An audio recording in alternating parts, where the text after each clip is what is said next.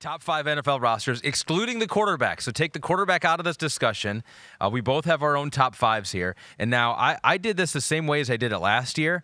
I go through PFF, and what they do is they kind of rank the units. Oh, that's right. I remember. They go, hey, who's got the number 1 offensive line unit? And so I just went through, and they do it for defensive backs. And so I kind of used that as my guide here. Yeah. And I followed them. I tweaked it a little bit, but they do a good job with looking at some of the analytics and some of the numbers. So I thought maybe that would give us a little different top 5 here. Oh, good. But then when I got done, I was like, I think it's going to be exactly the same.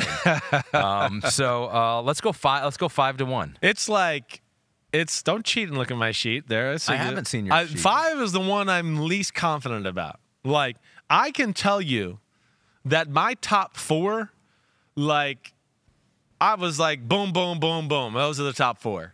And then for number 5, there's 7 teams that could be number 5, right? At least I got 7. That, like, I wrote down, like, Do we want to do the honorable mentions, the teams that you were considering that you left off? I almost want to start. I was tempted to start at the top at 1. Oh, okay. Oh, I think we can go there. Okay, that's and a then good we have call. more healthy conversations You're as right, we go because by. we're probably going to be pretty similar at the top here. I mean, do you have the Eagles as 1? I actually don't have the Eagles as 1. Okay. But I have your number 2 as number 1, I'm sure. Yeah, you have the 49ers. Correct. Okay. All right. So we're there. And I have no problem with that. To me, I think those are the 2 best rosters in the sport. I'm not doubting that at all. I put the Eagles as 1. You know, the Eagles, I think what put the Eagles over the top for me is it's just like, okay, the running back's not as good. Yeah. Quarterback, I'm going to give the edge to the Eagles, of course. But I'm not quarterbacks here. It's not quarterbacks. All right. So I'll wipe them out. O-line, I'm going to give the edge to the Eagles, even though it's a really good O-line with the 49ers. D-line, damn, it's a tight one. But because of the depth the Eagles have, I gave them the advantage a little bit. Linebackers, I'd give the Niners. Corners, I'm going to give to the Eagles. Safeties, I'm going to give Niners. Both have a tremendous duo at receiver. I'm going to give the Eagles the advantage of A.J. Brown, Devontae Smith, even though, listen, you know I love Debo Samuel and Ayuk. Yeah. Right? I'll give Kittle the advantage at tight end, but still it's not like it's like, chump change with Dallas Goedert at tight end for Philly. So, yeah, Philly is going to get it. The number 1 seed for me, with the 49ers being number 2. So PFF has like the Eagles linebackers unit ranked 31st out of 32 teams. I can see that. They have the running backs at 22nd out of 32 teams. We said that. We knew that was the running back was the weak link last year, and linebackers, what they lost in the offseason. Yeah, it's a question. And so if I went straight just by PFF's ranking of the units here, they would be basically 4th right now on of all the rosters, excluding the quarterback. But part of me is like, okay, they've built that team to a point where you're so strong defensively on the line and in the secondary that, yeah, linebackers isn't as crucial for them. Same thing with running backs for them. They're going to be able to run the ball. They're going to get a ton of yards running. They're going to be one of the best rushing teams in football because of what they've built around. That's where it's hard to hurt. Yeah, exactly. Yes. That's where it's hard to hurt the overall. Yeah, I know the middle of their defense, safety and middle linebacker are going to be a little bit of an issue. But, not so much to where I'm not making them number 1 or number 2 roster in football. And, yeah, to your point, when you have a bunch of 340 unbelievable freaking nature defensive tackles, it's not as necessary to have stars at some of those other positions right up the middle. Right. So it covers for it. So we agreed on our top 2 teams, just the order was different. Yeah. You have Eagles, 49ers. I have 49ers, Eagles. So the linebacker thing put it over the edge for you. What else? What else PFF say about the Niners? Anything that was exciting there? Excuse me. I mean, they have him as having the number 1 running back unit. Yeah. Number 4 in receivers, so, top 5 there. Right. They had him, 2 at defensive line. They had him 1 at linebacker, and they had him 9 at the secondary. So all top 10 units. Right. Number 1 at linebacker. So it was close. Yeah, of course it is. These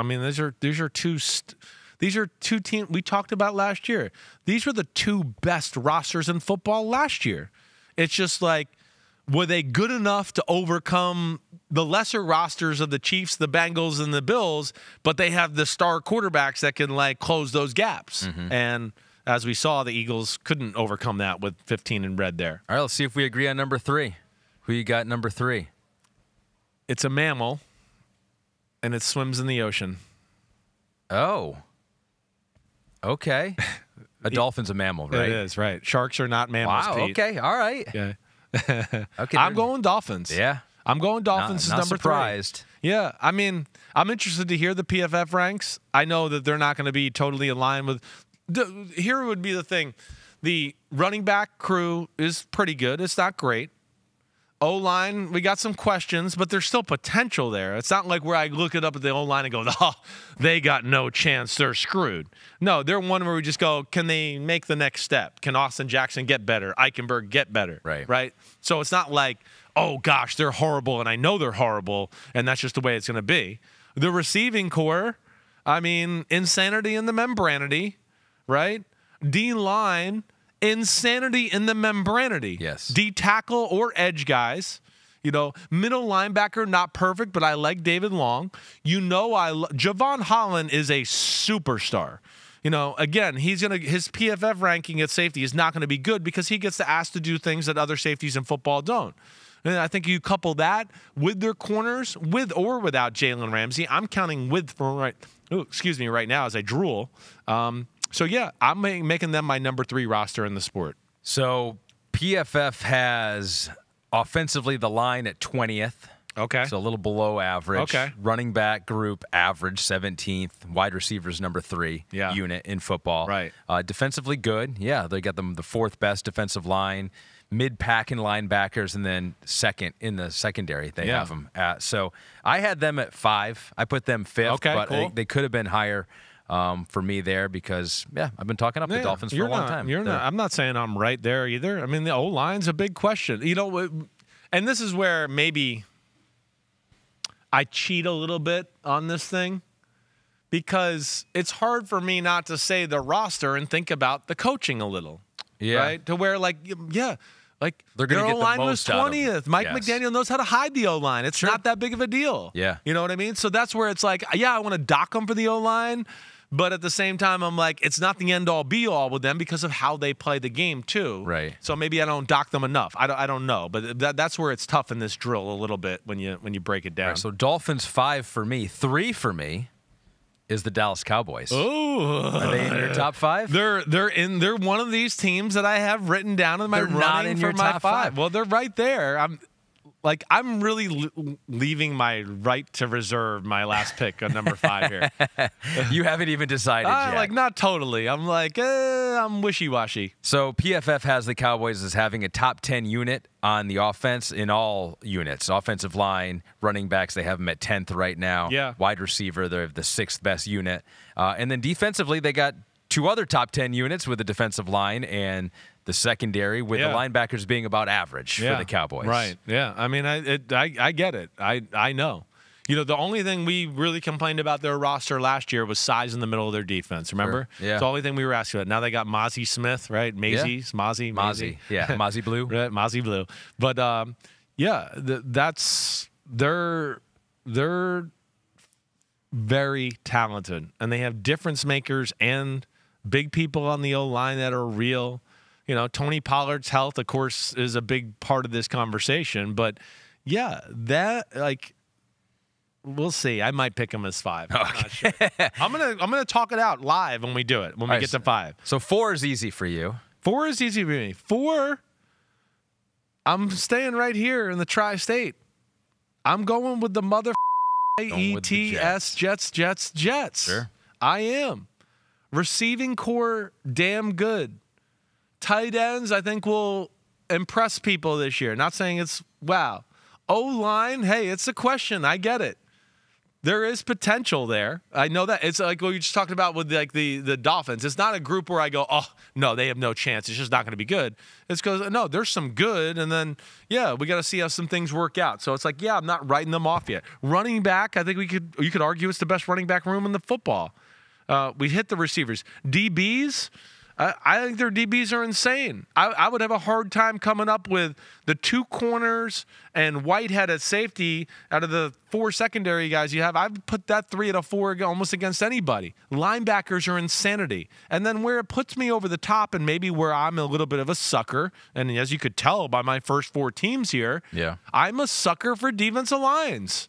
When you have a defensive line that's that talented and that deep, that affects the whole team and the roster. So I'm a little bit of a hoarder of defensive linemen. Yeah. And when you have a secondary that also doesn't even need a defensive line like that, it's just like that's an embarrassment of riches. I was kind of surprised that PFF was a little – they had the Jets mid-pack. Okay. Actually, offensively, they had offensive line below average. Yeah. They had their wide receivers actually as below average, 20th in the NFL. I'm surprised by that, with that group that they got there. You know, I don't know. You know, again, I think that's can be all a little predicated on total offense sometimes. That's where, like, hey, if they're not protected, if Zach Wilson's not protected or he's making dumb decisions or he's not protected, the receivers, you're not going to get to see what they can do on a regular basis. Garrett Wilson, we expect explosion. Corey Davis is going to be better than what we've seen because of Rodgers and that effect. And then you throw on, Lazard and McCole Hardman. Yeah, I'm a believer. And the O-line to me, it's really about Mekhi Becton. Yeah. Right? Like you've heard me talk. Like one Tippmann at center. All right. Elijah Vera Tucker at one tackle or guard, excuse me. Max Mitchell could be the other tackle, and then Dwayne Brown or Mekhi Becton. I'm missing the guard. I'm blanking out on his name. Either way, but it's not a bad group. There's potential for them to be a top 10-ish type offensive line. Yeah. So we'll see where that goes. My number 4 team to complete my top 5. So I went 49ers, Eagles, Cowboys, Dolphins at 5. My number 4, the Baltimore Ravens. Baltimore Ravens at number 4. Yeah. You look at on the offensive side, the offensive line, good. You can make an argument top 5, right? Yeah, and then top 10-ish with, running backs, wide receivers, some skilled players. They've leveled up there. And then defensively, I mean, you could make an argument they're top 5 in linebackers and secondary. Yeah, you can. I know. It's they're one of these teams I have written down here. Yeah. I mean, I think the thing is receivers. It's like we're talking about with some of the other teams. Like we think it's going to be good. It's got a potential maybe to be great, right? Yeah. If Bateman's healthy, Zay Flowers, everything we've seen or hear, whatever. OBJ, we know Andrews is going to be good. You said it. O-line's real. Running back, I think that's a legitimate question right now. Sure. Right? If they're all healthy and everything's J.K. Dobbins hitting on all stuff, it's a good group. I'm putting Lamar Jackson as a running back. Oh, so you I'm are? cheating. How dare you? So I got him in as the quarterback by cheating. The safeties are, I would argue, maybe the best duo in football or about to be in that combo. Corners, hey, we talked about that other corner position, something we need to see a little bit more, right? But Marlon Humphrey's the man. Middle linebacker, you said it, the duo's unreal. Now, the D-line is where that's where I question Baltimore. Yeah. A little bit. Yeah. Just to go, like, who's the guy? Who is the standout D-lineman? You heard me say 2 weeks ago, like, when we had to pick a player to watch, right? I picked Odafe Oweh. It was like, man, who's going to show up rushing the passer? They just signed Jadeveon Clowney because obviously they're concerned about it a little bit. So they are in the running here for me. So I'm Eagles, 49ers, Dolphins, Jets is my top 4. Yep. And let me hear your tops again. 49ers, Eagles, Cowboys, Ravens, Dolphins. All right, 49ers, Eagles, Cowboys, Ravens, Dolphins. Yes. Yeah. Okay, so this is where the 5th one, here's the teams that I wrote out. Okay.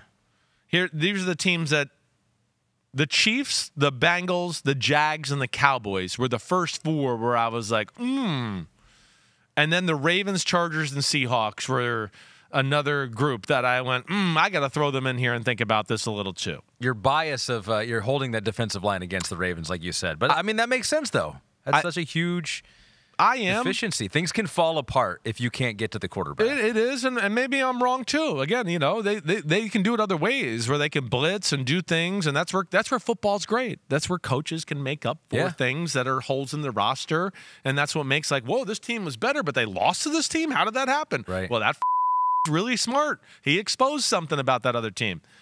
So, like, really, I think when I look at it, I want to go Bengals, Jags, or Cowboys, right? That's really where I want to go. And when I start to narrow it down to, because the Chiefs, I think, are right there on the edge, I think I end up starting to want to go Bengals or Cowboys. And I think I'm going to join you in the Cowboy conversation. Okay. I think I'm going to make them number 5 when it's all said and done. There's just too many guys. There's only, like I said, one thing I question, and that's just the interior D-line a little bit. Is there enough big people to clog up some running lanes? And I think that'll be answered this year with Mozzie Smith like we talked about. But it's tight there. It is, because I think their O-line's a little bit overrated. All right? I think the receivers are a hair overrated, right? And I guess that's where I look at their little bit of a deficiency. I love their corners. I love their pass rushers, right? Offense, you like everything. It's funny, though. I don't know if I love anything, right? I want more from Dak. I want more from CD. Yeah. We got Brandon Cooks. Let's see what he's got, you know. Can Tony Pollard be the guy? Yeah, is he going to be healthy and 100%? You know, when's that going to come along? All of that. So those are the things I kind of like went back and forth with in that one. We're a little too similar. I'm a little upset by that, but that's okay. Pete notes here, interesting that the AFC has the top 6 quarterbacks per your top 40 quarterback countdown list, but the NFC has the consensus 2 best rosters without quarterbacks. We've been saying that. That's what was kind of cool about last year. We were kind of saying it's going to be like this team with the quarterback and then these really unbelievable constructed total football teams in the NFC. And that's what you got a little bit. Yeah, I mean, what was it? 8 out of my top 10 were AFC quarterbacks in my quarterback ranking, right?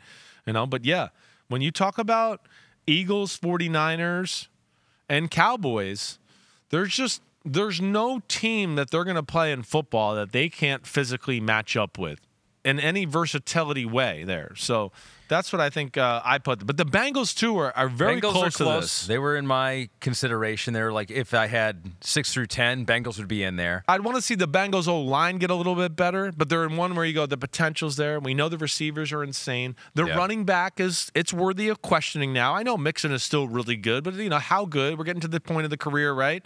You know, I love their corners, but if I was going to be realistic, they're still unproven. I can't put my man DJ Turner as a top corner in football quite yet, right? Yeah. You know, as much as I like the way he looks and all that, they got 2 new safeties in the back end. You know, the linebackers are severely underrated, and Pratt and Wilson, they're damn good. You know, their D-line is good too. It's starting to get depth and talent. Yeah. And that's where they were in the running. And I don't think we can forget about the Chiefs in this conversation. Chiefs are honorable mention for me. They have to be. You know, the O-line, I think, you know, some new parts there. So we're looking at that. Of course, receiver, there's some new parts. So I think that hurts it a little too. Corners and young there, and they're going to have to rely on some, you know, a replacement for Juan Thornhill, right? Like they're right there. They're right there.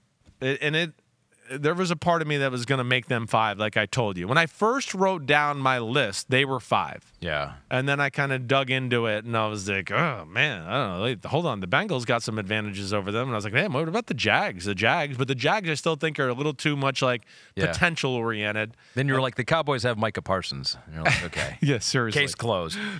Yeah. I also had the Chargers in there. I did too, yeah.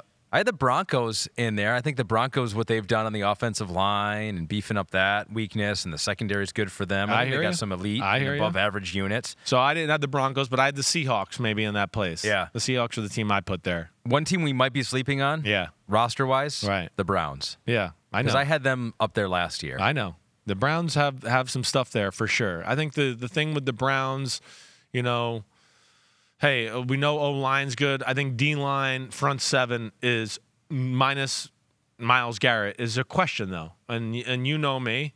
That I'm big on that, obviously. Yeah. You know, D-line linebackers, to me, that's where Cleveland, I need to see more from that group, and they got to be a little bit more dominant for me to throw them in that conversation. And even the safety department, they got 2 good corners, but, you know, safety's another one where I'd go, I don't know what that's going to look like this year. Yo, thanks for watching, homies. I appreciate it. As always, the NFL season is right around the corner, so now it's your turn to hit subscribe to Chris Simms Unbuttoned. If you want to get all the training camp battles, preseason film review, playoff predictions, and much, much more, you know where to find it. It's right here, Chris Simms Unbuttoned. Please subscribe. Thanks again for watching. Peace out, homies. See you soon.